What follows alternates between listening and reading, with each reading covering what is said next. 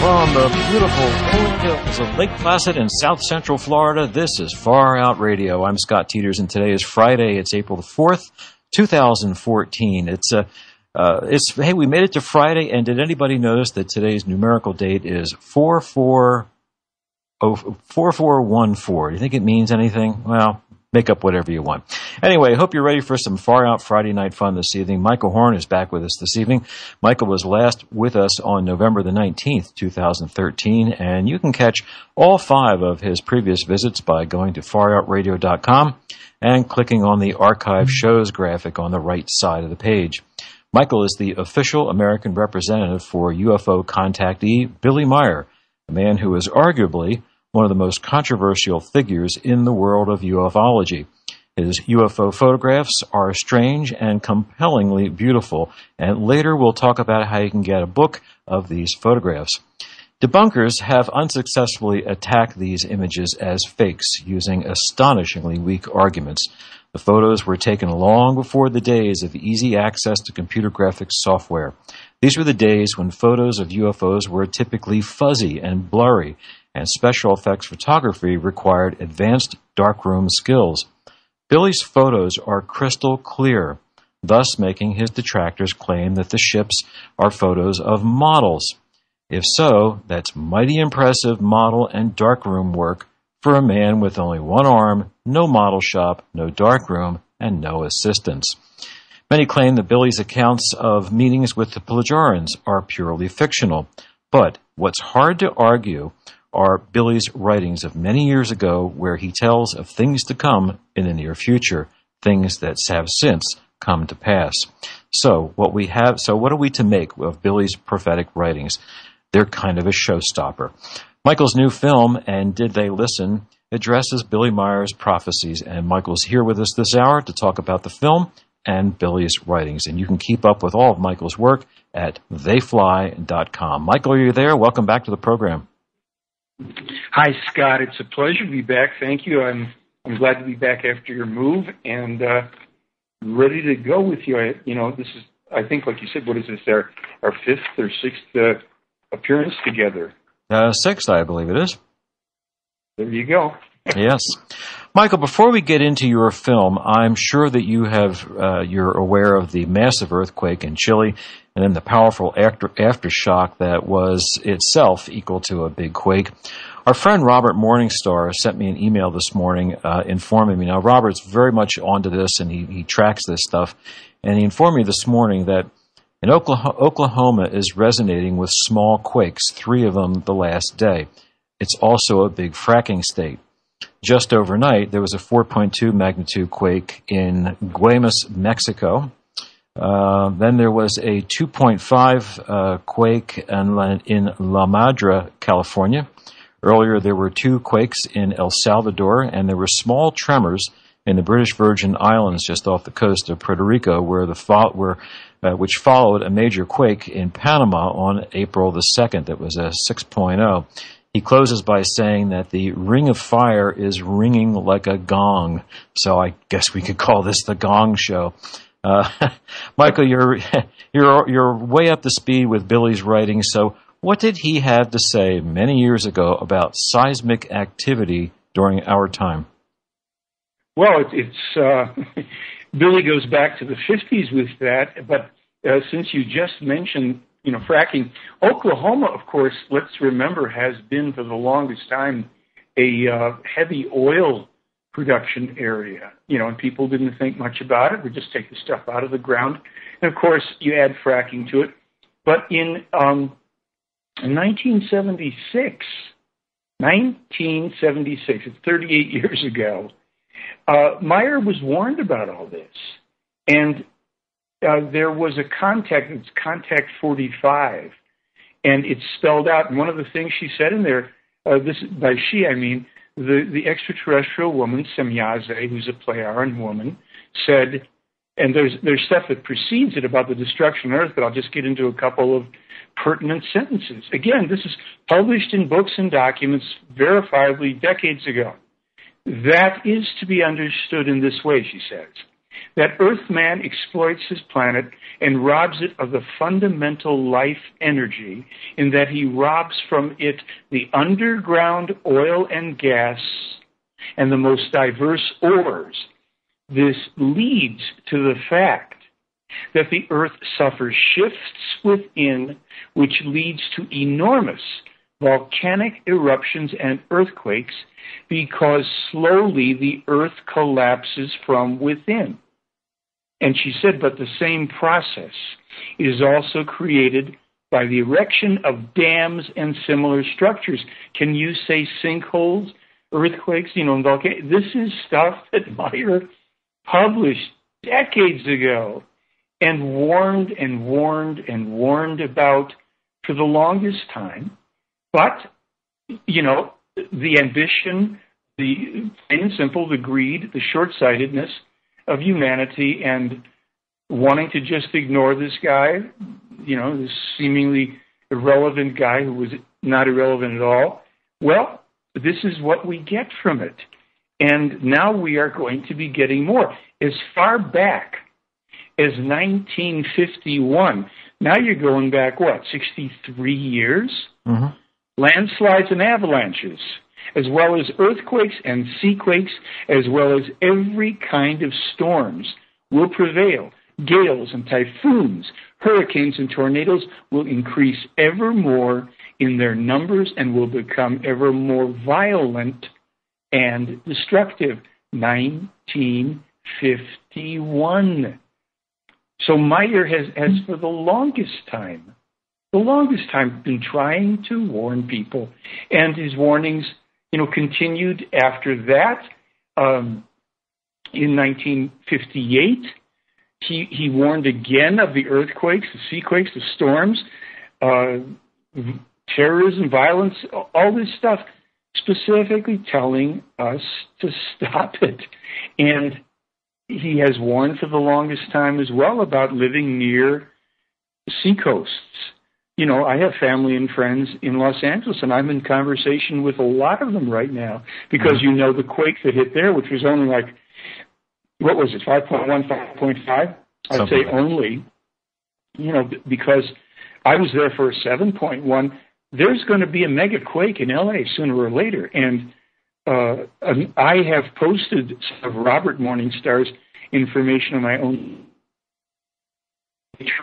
astrology blog, because I've got a couple other people who've been very accurate astrologically who are in conversations on that. And I just, I'm hosting it. Meier and the Pleiaren have said that most terrestrial astrology is very flawed and imperfect, but nonetheless, there are people that have come up with some accurate stuff, so I've made a place for that. Tell us, for our listeners like me, who have never experienced an earthquake, since you were in L.A. during a 7.1, what was that like? Well, I've been in a few of them in L.A. It's very strange. It depends on the earthquake. I think one of them was a 6, or it may have been a 7. I remember my daughter and we had our bedrooms just, on either sides of the communal bathroom there. And suddenly this thing hits, and my daughter said, "Dad, did you feel that?" I said, "Yeah." She said, "What's that? What was that?" I said, "That felt like about a 6.1. It might have been, there was one that was about a 6.1. And it was something real close, like in the morning. We looked, and I guess that one, but that 7.1 was a pretty much of a jolt. Now, the difference is some earthquakes are a rolling phenomenon, and while they're unsettling, you can feel like you can roll through it. You don't feel as terrified. When you get one of those jolts, and it's a strong jolt, and then there's other, aftershocks and all, it's very, very unsettling, because you really realize how vulnerable you are being a little creature on the earth, and that's going to move, and you cannot control anything about it. And, depending on where you are, you don't know how safe you're going to be. Fortunately, the structure we were in was very safe, and we never even, had broken dishes from any of that stuff, although she had some goldfish on the floor for a while until she could pick them up and put them back in the tank. But that was the extent of what we had in terms of damage. But I'll tell you, you get a jolt like that, and it's a serious wake-up call.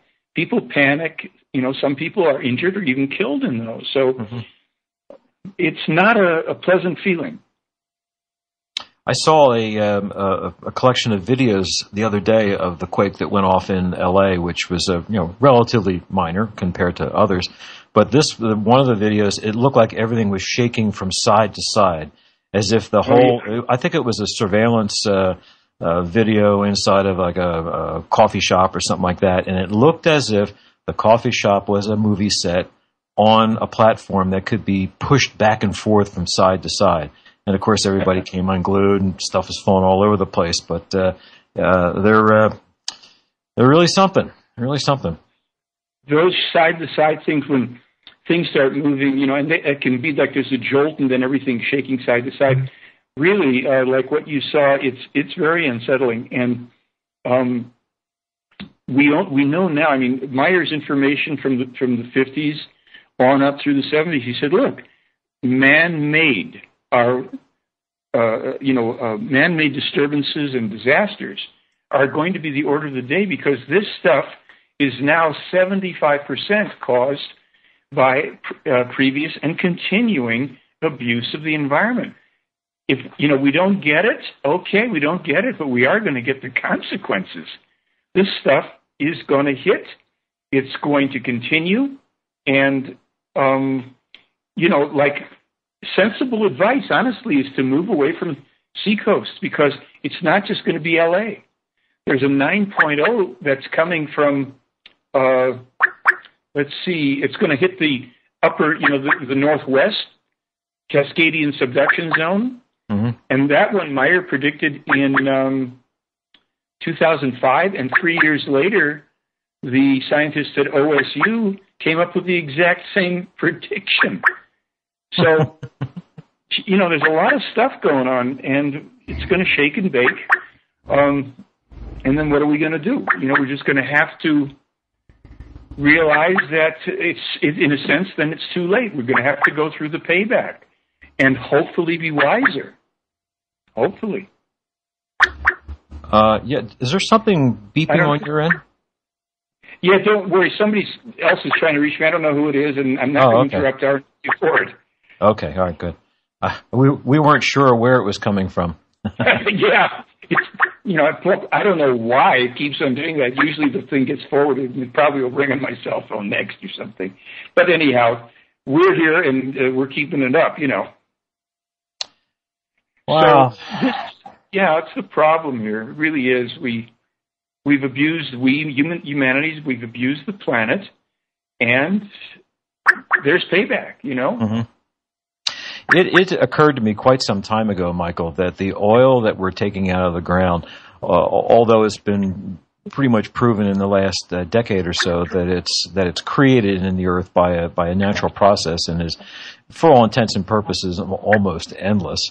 That's not a reason to take it out and burn it, but it actually acts as a shock absorber for the planet's innards. And you take the stuff out, and it's, the analogy is that if you've ever had an older car where the seals and the valves inside of the shock absorbers go out, and all the oil inside of them leaks out, you don't have very much shock absorbers, and it's a pretty rough ride. Well, yes, exactly. And see, Meier was told that long ago, exactly that. Plus, this whole thing about the Earth making the oil, this is something that the Plejaren told Meier. Now, it's not inexhaustible at the rate that we use it. We've actually hit peak oil, according to them. But they did say this is a natural organic, production of the planet, but we're far outstripping the ability of the, of the environment, of the Earth to produce that, and we should be getting off of it. See, in our new film, and in one I did it before as well, Meier speaks about the answers to the energy situation. And he said very simply, deep geothermal is now, this is present, it's available to us. It is a virtually inexhaustible, non-polluting, non-damaging source of energy, inexhaustible, that could take over a production of electricity and thereby heating all sorts of things just by converting, and producing the energy from deep geothermal, which fortunately is being pursued in some places, like Iceland, even in Switzerland, and I think in California there's a company or two that started to get into it. But this, companies like Shell Oil and the other oil producers and miners and all that, they could convert instead of, pulling out all the shock absorbers for the Earth, as you're pointing out. We could be channeling up this inexhaustible heat energy, getting rid of refineries, pollution, trucking, and infrastructures, and running stuff around on tankers and the rest of it, and utilize synthetic, lubricants, and develop other products, even from silica, sand, things like that. It's just short-sightedness and greed, people thinking that if they don't pay attention, the problems will go away. And now we understand the problems don't go away, Well, there's another big time usage for oil, and of course that's the manufacture of plastics. But I think it was back in the early 30s, Henry Ford had a very large farm in Michigan, and one of his crops that he was experimenting with was hemp. And he made several prototype Ford cars with hemp plastic bodies. And hemp grows like crazy. That's why it's called weed, folks. That's also why George Washington told farmers back in the early days of the Republic, grow hemp. It's a cash crop because it grows so darn fast, and there's so many uses for it. But so many oils and lubricants and paints and basically anything you can make out of plastic, you can make with hemp. With the hemp oil, and this stuff will grow just about anywhere on the planet. It's quite amazing. So, do we absolutely not need any of the oil that we take out of the ground? I'm sure there's some things, but man, there's so much that's connected to it that's just dirty like crazy, and it even drips over into the fracking. I remember seeing a documentary about fracking, and it's not just the blasting of those chemical-laced water that goes down into the ground. It's the continuous stream of trucks, huge tractor trailers, almost nonstop, 24/7. Trucks bringing in the chemicals to go into the ground, and trucks taking the polluted water out of the ground, out, and it's just continuous trucks. And of course, they're all diesel trucks, and suddenly people who had lived in wonderful, pristine areas have a highway of tractor trailers running continuously. Right.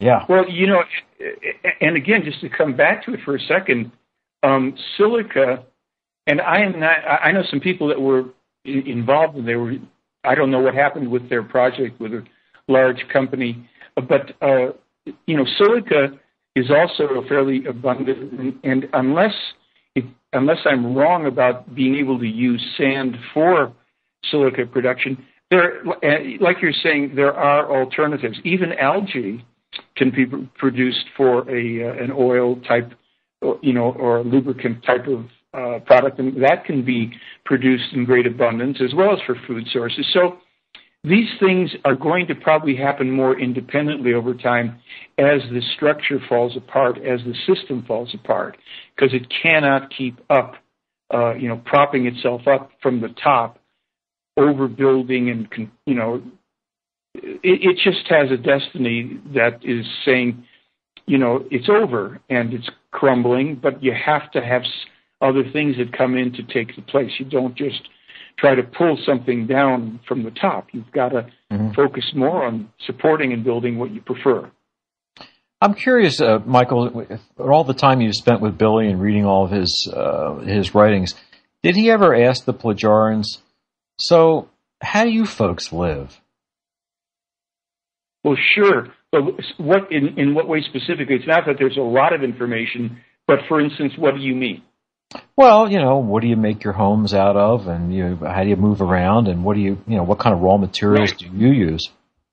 Well, from what I understand, they use some synthetic materials, I think, derived from the earth, but they have an abundance of ways of making things that don't destroy or pollute. Their homes tend to be spherical or semi-spherical, like domes, and in many cases they are apparently built with a type of shock absorber system into them for when quakes and such things would occur, because quakes are naturally occurring on any planet. We just are simply having and going to have an extreme number, in terms of frequency and intensity, it's going to be high numbers. But they live, they have their own gardens, but they also have extremely highly developed, non-toxic, non-polluting, non-chemicalized, automated gardening done by machines, you might say androids, and automated systems that even when they are working their earth, they don't go in and rip things up. They have machines that actually use more of a suction process and then implant into the earth any necessary seeding or elements without actually doing damage from above the earth. It's like these things that hover above and do this, for their more commercial stuff, but they get their own hands dirty. They work, in the earth and in their own gardens too, to keep their connection to life and sustenance for themselves. Some of them even build little things like cabins for themselves. One of the ETs that Billy has known for decades now has his own cabin. It's just for him. Doesn't allow anybody else there, or wife or anything. Just he's got a little cabin out in the woods that he made from logs, kind of the way we still would do it on this earth. Put it together with his own hands, and these are people that have space travel as well. They don't have roads as we know it because their craft are all more, of the anti-gravitic, magnetic type of craft, including on their world. They don't live in anything resembling the overcrowding and proximities that we have to each other. They allow a lot more space between their homes and their families than we do, because they know it's very necessary for peace and sanity for people to have their space, to have their own garden, to be able to go and walk in nature. So their population is a lot smaller too. Wow. And they, so what you're saying, we got to take a break, Michael, but what you're saying is that even the Plejarans need a man cave. All right. We're going to take our commercial break, and we'll be right back. If you're just joining us, Michael Horn is our guest tonight, and we'll be talking about his new film, And Did They Listen? His website is theyfly.com, and we'll be right back.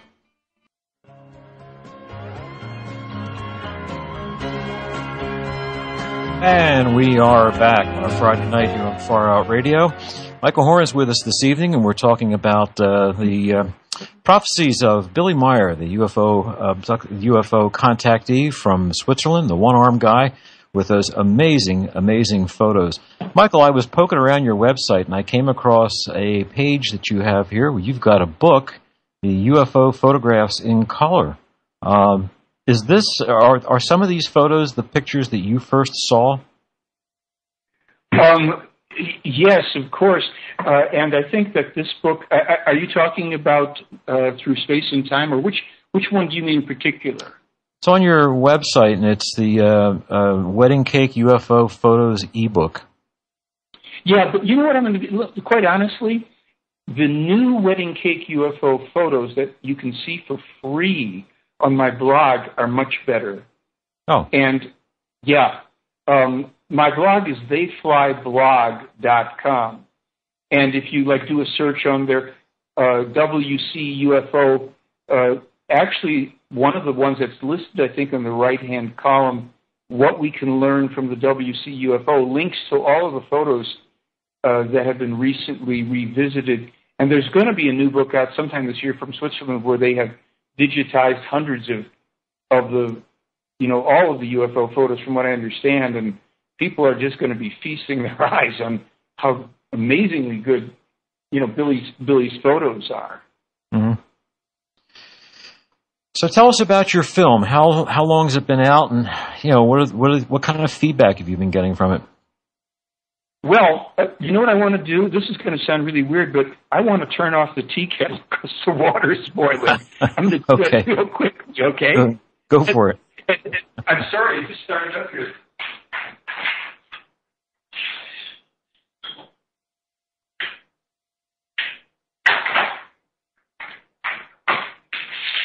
For our listeners, thank you for your patience with this rather unusual moment.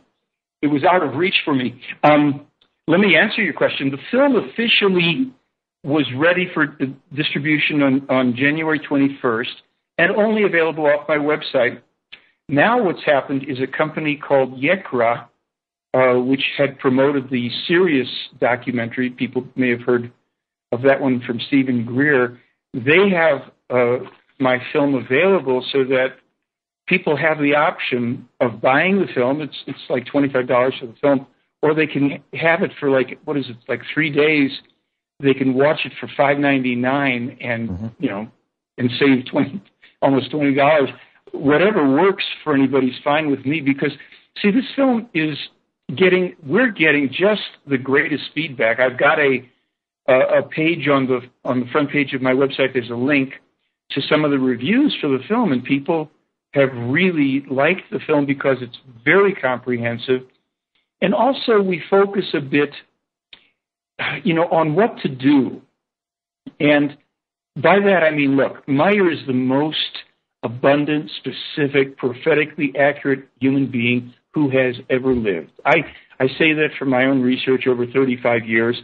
People can find out for themselves if that's true, and the film, makes pretty good case for it. When you start to see what we present in this film, you're going to go, well, okay, I can't imagine anybody could know all this stuff, but Meier did, and this is why a lot of people haven't heard about Meier. It's the most suppressed story in all of human history.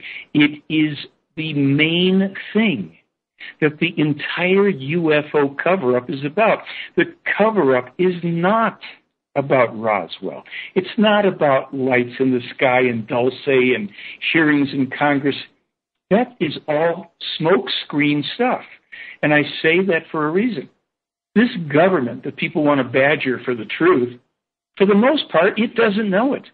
There are people in military intelligence that do know. There are people in very high levels of the black operation, programs, and they know the Meier case is real. The Vatican knows the Meier case is real. And this is why a lid has been put on it, such tremendous efforts to try to kill the man, suppress the story, discredit him. Most people, even involved in UFOs, don't know about Meier. And that's because the disinformation/entertainment approach to UFOs has been an unfortunately successful one. It's marginalized the truth. So in our film, we present enough of the stuff that anybody who really wants to know the truth is going to get it straight in their face, and then they're going to see presentations in there on what it is that these extraterrestrials and Meier himself are teaching, if we want it, basically for free, how to get ourselves straightened out. But, of course, it involves personal responsibility and thinking and work on our own part. But, there's no secrets here that are really being kept from us. We've got the main teachings, and my website has a lot of it for free. So I encourage people, to get the film or to just download and stream it and watch it, or watch any of the free stuff or read any of the free stuff. This is, in my opinion, the most singularly important event in human history. And that is incomprehensible to people because the human mind says, well, if that's true, I'd know about it already, or our famous leaders and scientists would be talking about it. But that part isn't true. They wouldn't be. They're not, because it's too destabilizing to politics, religions, belief systems, all of the control mechanisms of our world, because it encourages self-responsibility and true human freedom. This sounds suspiciously to me, Michael, and I'm not a religious person, but I am a spiritual person, but this sounds suspiciously similar to me to another prophet that was here a long time ago. Oh, you mean maybe about a couple thousand years ago? Something like that, yeah. To someone who was here then in the Middle East? Yes, showing a way that is largely ignored, that's relatively simple, and the powers that be have, or expanding on it or changing their ways. Well, now that you've hit on it, the information in the case is very direct and plain. And of course, the paradox here, or the irony, is you can't prove the following. However, it is said, same spirit that has been incarnated in our past as 6 other major prophets, including a man named Emmanuel, whose name was changed to Jesus Christ. Mm-hmm. That spirit is incarnated one more time in a prophet who lives in Switzerland. So there's a reason for the similarity. Oh, we're on thin ice on that one, but that's okay. We don't mind. We have music playing in the background, Michael, so we're going to take our commercial break. As we go into our last segment here with our friend Michael Horn, and you can go to his website, his new one that he just mentioned. It's theyflyblog.com, and you can get the movie what we're speaking of for just $5.99. You can rent it, or you can buy it for $24.99. Okay, we'll be right back with more conversation with Michael Horn. Alrighty then, we are back and rolling into our last segment of some Friday Night Fun here on Far Out Radio with our friend Michael Horn. We're talking about his new film, And Did They Listen? Gosh, Michael, for $5.99 you could have a bunch of friends over and have a Billy Meier party. Yeah, 3 nights running. So when you rent it, you get to watch it for 3 nights or 3 days? Yeah, that's what I understand. 72-hour rental. Oh, okay. So that's pretty good. They want to make their stuff available reasonably, mm-hmm. And then I think they even do a thing that if you rent it and then you decide to buy it, they apply the rental price to the purchase or whatever. Oh, and wow. if people want, the other thing I offer is if they buy the film out of my products page on my website and they mention your name, Scott, then I'll include another free full-length feature DVD with it. So they've got their choice. They can rent the film for 3 days and buy it from Yekro, or they can buy it from my site and get a free DVD if they mention your name. I just want people to, any way they'd like, to learn about this and to learn about the teaching that is so important for us as evolving beings if we want to survive and thrive and figure out what it's all about. That's very generous of you, and thanks for that. I appreciate that for our listeners. I'm just reading off the cover for our friends who are listening but aren't near their computer. The film covers Fukushima, climate change, wars, 9/11, terrorism, oil spills, environmental disasters, and civil unrest. You've got Fukushima at the top, and for me, I mean, I've been watching Fukushima since it first happened. And when I first heard about major earthquake and a tsunami right next to a nuclear power plant complex, I went, "Oh my God, this may well be the kill shot." You think there's any solution to this thing? Well, within days of Fukushima, Meier was told, within days, that the radioactive particles had already gone as far as North and Central Europe, and that the seas would be contaminated, the food chain would be contaminated, the air, the land, the water would be contaminated. It was already a ultra worst possible case scenario. We're 2 years and plus from that. It's not getting better. There's information I've seen online. I think Dr. Helen Caldicott, who's known for her work, fighting against all this nuclear insanity, she says at this point that virtually all of Japan is contaminated to some degree or other. I mean, it's mind-boggling to contemplate. And the Japanese government is in complete denial. No one officially from Japan can speak about this, or they can be arrested under, secret violation of state secrets acts and things like that. This is going on right now, unstopped, unabated. Tons of this stuff pumping to the oceans. It's going to affect us for generations to come, hundreds and hundreds and hundreds of years. And the same is true of the BP spill. That didn't go away. That's gone into the whole, food chain and chain of life on the planet. And that's why we feature talking about it on the film, because people are going to be referring to this film over a long period of time and going, wait a minute. This guy Meier was talking about this, and he got it right back then, and now we're hearing about it again years later. This is the problem. We even have an illustrated version of the BP disaster information in a comic book form on the internet to get people, who just want to see the pictures and get the idea and read the words. We're trying to get this message out. There are no aliens on the planet, folks. There's no alien abductions. When those things happen, those are secret military. This is all very clever disinformation to keep you from the Meier case, because these people are real and they've been monitoring us for a long time. They cannot step in and save us or, take our responsibilities away, but they've given us every possible piece of information. It's up to us. With regard to Fukushima, as I've been watching and studying this, there's a visual disconnect, I think, for most people, because although there was a small hydrogen gas explosion there wasn't a colossal nuclear bomb type explosion. And unlike what happened in Russia, there wasn't a destroyed plant, with pictures to look at. This is different. The reactors have melted down; they're already through, and this thing is just melting and spewing out radiation. You can't see it.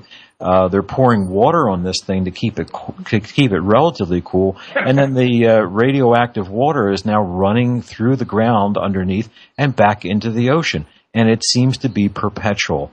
And this is the really frightening part about what's going on over there. And if you want to really get chilled out, you start thinking about all the rest of the nuclear power plants around the world that are positioned in precarious places. And then you want to start talking about the price of corn today, because it's just too darn much. Well, you're right. The thing is that Meier was also told that the problem is that they're using seawater to try and do this cooling, and it's corrosive, and it's going to create other problems. So now we're realizing that's true. And this is so expensive and so diabolical. The fact that humanity is asleep to this and deliberately kept asleep, all the people that are suppressing this, they must be really hallucinating that they are somehow immune from reality. This is the real deal, and it's flowing out. And while you and I can't go over there and stick our thumbs in the dike and stop it, we must wake up to reality. And to, like you said, all these other power plants are in precarious locations, coastlines, earthquake faults. Meier said, hey, most people have been kept in the dark about other accidents because they haven't been as big, but they've occurred. Mm-hmm. Not just Chernobyl and 3 Mile Island, but other places, leaks. There's stuff going on leaking in New Mexico now. I mean, we're insane to use this stuff. It's poison. We cannot contain it. So all of this hype and pumping and cheerleading for nuclear, this and that, we're now going to pay the piper on this one for generations to come. Genetic mutations, horrible effects, killing off of the seas and the food chain, contaminated seafood. And the seafood is taken up by birds as well. Folks, we live on a ball. Now, again, I don't want to close this out on doom and gloom. Those are real problems. What do? Well, let's get educated about reality, how to think so that we can think our way through a lot of the stuff that bad thinking has created in the first place. The core of the Meier case is a teaching. It's not extraterrestrials. It's not UFOs, and it's not even about prophecies. It's about self-responsibility, how to think. These human beings that Meier is in contact with are fully that. They're human.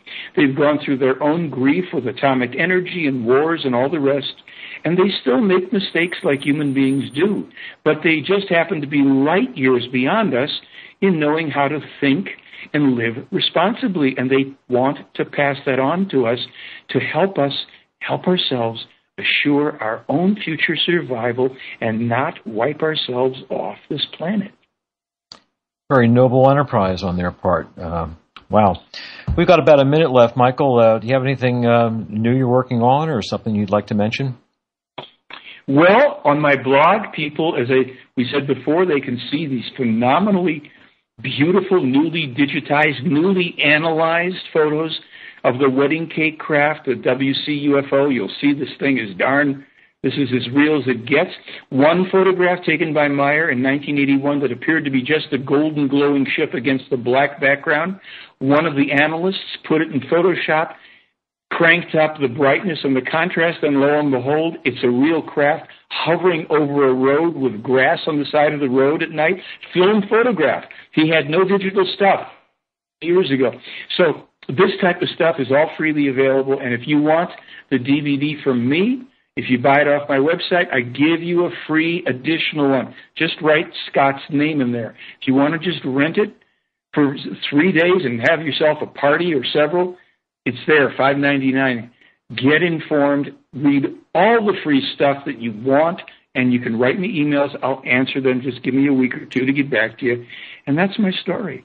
All righty. I want to squeeze this in for our listeners. If you go to theyfly.com, somewhere on the home page there's a video that you can watch. It's a video that Billy shot, and you can see him off to the left side. And there's a hillside that goes up, and there's a single tree. And at first you can't really quite make out what's going on up there, but then he zooms in, and there's the wedding cake sitting in front of the tree.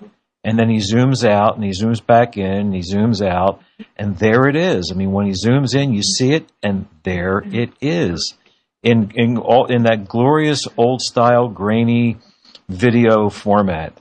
Kind of hard to cheat that stuff these days. And you'll see photographs that he took. You'll see him in that video taking photographs, and those photographs are on the blog, and you get the detail, and you say, my gosh, that's a real big, beautiful, authentic craft. It'll blow your mind. Yeah, it does. It's neat stuff. Michael, thanks a lot for being with us, and we'll do it again soon. My pleasure. Thank you, Scott, and I look forward to it. All right, take care. Michael Horn, and you can keep up with his work and his new blog, They Fly Blog. Let me get that right. It's, theyflyblog.com. Small business entrepreneurs, do you want to optimize your website, get more business, but your budget is small? So what's your wish list? A professional look, a blog site where you edit and create pages yourself integrated with social media tools? This is Jeff Rentz for FreeSpiritDesignStudio.com with Scott and Karen Teeters. You can get a great-looking turnkey 3.0 WordPress website very inexpensively. Your new site will be professionally designed, set up fast with search engine, social media, and blog optimization, and you'll be trained how to easily maintain your own new site. Get a free consultation today with absolutely no obligation from FreeSpiritDesignStudio.com. Take the first step to owning a site that your business deserves, created by FreeSpiritDesignStudio.com. Stuff going on, and it's going to shake and bake. And then what are we going to do? We're just going to have to realize that it's in a sense, then it's too late. We're going to have to go through the payback and hopefully be wiser. Hopefully. Is there something beeping on your end? Yeah, don't worry. Somebody else is trying to reach me. I don't know who it is, and I'm not going to interrupt our report. Okay, all right, good. We weren't sure where it was coming from. Yeah. I don't know why it keeps on doing that. Usually the thing gets forwarded, and it probably will ring on my cell phone next or something. But anyhow, we're here, and we're keeping it up, Wow. So it's the problem here. It really is. We've abused, humanities, we've abused the planet, and there's payback, Mm-hmm. It occurred to me quite some time ago, Michael, that the oil that we're taking out of the ground, although it's been pretty much proven in the last decade or so that it's created in the earth by a natural process and is, for all intents and purposes, almost endless. That's not a reason to take it out and burn it, but it actually acts as a shock absorber for the planet's innards. And you take the stuff out, and it's, the analogy is that if you've ever had an older car where the seals and the valves inside of the shock absorbers go out, and all the oil inside of them leaks out, you don't have very much shock absorbers, and it's a pretty rough ride. Well, yes, exactly. And see, Meier was told that long ago, exactly that. Plus, this whole thing about the earth making the oil, this is something that the Plejaren told Meier. Now, it's not inexhaustible at the rate that we use it. We've actually hit peak oil, according to them. But they did say this is a natural organic, production of the planet, but we're far outstripping the ability of the, of the environment, of the earth to produce that, and we should be getting off of it. See, in our new film, and in one I did it before as well, Meier speaks about the answers to the energy situation. And he said very simply, deep geothermal is now, this is present, it's available to us. It is a virtually inexhaustible, non-polluting, non-damaging source of energy, inexhaustible, that could take over a production of electricity and thereby heating all sorts of things just by converting, and producing the energy from deep geothermal. Ignore this guy, this seemingly irrelevant guy who was not irrelevant at all. Well, this is what we get from it. And now we are going to be getting more. As far back as 1951, now you're going back, 63 years? Mm-hmm. Landslides and avalanches, as well as earthquakes and seaquakes, as well as every kind of storms will prevail. Gales and typhoons, hurricanes and tornadoes will increase ever more in their numbers and will become ever more violent and destructive. 1951. So Meier has for the longest time been trying to warn people, and his warnings, continued after that.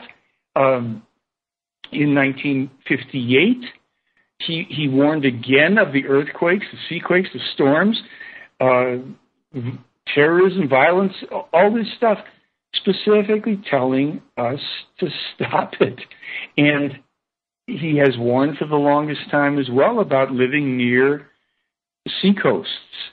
I have family and friends in Los Angeles, and I'm in conversation with a lot of them right now because, the quake that hit there, which was only 5.1, 5.5? I'd say only, because I was there for a 7.1. There's going to be a mega quake in L.A. sooner or later. And I have posted some of Robert Morningstar's information on my own astrology blog because I've got a couple other people who've been very accurate astrologically who are in conversations on that. And I just, I'm hosting it. Meier and the Plejaren have said that most terrestrial astrology is very flawed and imperfect, but nonetheless, there are people that have come up with some accurate stuff, so I've made a place for that. Tell us, for our listeners like me, who have never experienced an earthquake, since you were in L.A. during a 7.1, what was that like? Well, I've been in a few of them in L.A. It's very strange. It depends on the earthquake. I think one of them was a 6, or it may have been a 7. I remember my daughter and I, we had our bedrooms just, on either sides of the communal bathroom there. And suddenly this thing hits, and my daughter said, "Dad, did you feel that?" I said, "Yeah." She said, "What's that? What was that?" I said, "That felt like about a 6.1. It might have been, there was one that was about a 6.1.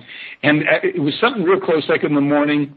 We looked, and I guess that one, but that 7.1 was a pretty much of a jolt. Now, the difference is some earthquakes are rolling phenomena.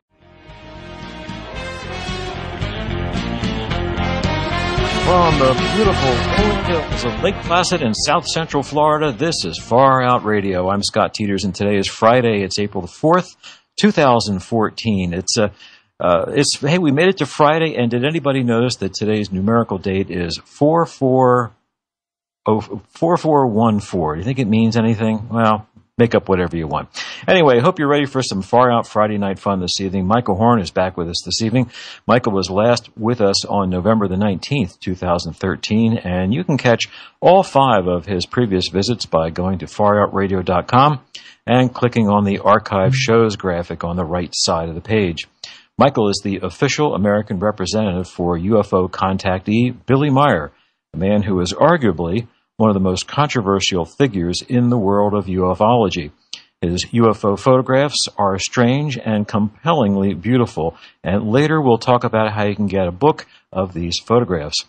Debunkers have unsuccessfully attacked these images as fakes using astonishingly weak arguments. The photos were taken long before the days of easy access to computer graphics software.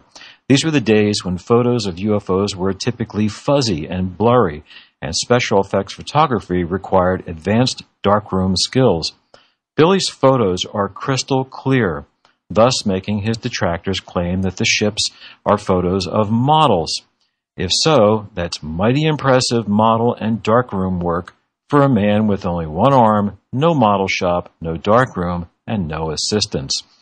Many claim that Billy's accounts of meetings with the Plejarians are purely fictional, but what's hard to argue are Billy's writings of many years ago where he tells of things to come in the near future, things that have since come to pass. So what are we to make of Billy's prophetic writings? They're kind of a showstopper. Michael's new film, And Did They Listen?, addresses Billy Meier's prophecies, and Michael's here with us this hour to talk about the film and Billy's writings. And you can keep up with all of Michael's work at theyfly.com. Michael, are you there? Welcome back to the program. Hi, Scott. It's a pleasure to be back. Thank you. I'm glad to be back after your move and ready to go with you. This is, I think, like you said, what is this, our fifth or sixth appearance together? Sixth, I believe it is. There you go. Yes. Michael, before we get into your film, I'm sure that you're aware of the massive earthquake in Chile and then the powerful aftershock that was itself equal to a big quake. Our friend Robert Morningstar sent me an email this morning informing me. Now, Robert's very much onto this, and he tracks this stuff, and he informed me this. And while they're unsettling, you can feel like you can roll through it. You don't feel as terrified. When you get one of those jolts, and it's a strong jolt, and then there's other, aftershocks and all, it's very, very unsettling because you really realize how vulnerable you are being a little creature on the earth, and that's going to move, and you cannot control anything about it. And, depending on where you are, you don't know how safe you're going to be. Fortunately, the structure we were in was very safe, and we never even, had broken dishes from any of that stuff, although she had some goldfish on the floor for a while until she could pick them up and put them back in the tank. But that was the extent of what we had in terms of damage. But I'll tell you, you get a jolt like that, and it's a serious wake-up call. People panic. Some people are injured or even killed in those. So It's not a pleasant feeling. I saw a collection of videos the other day of the quake that went off in L.A., which was relatively minor compared to others.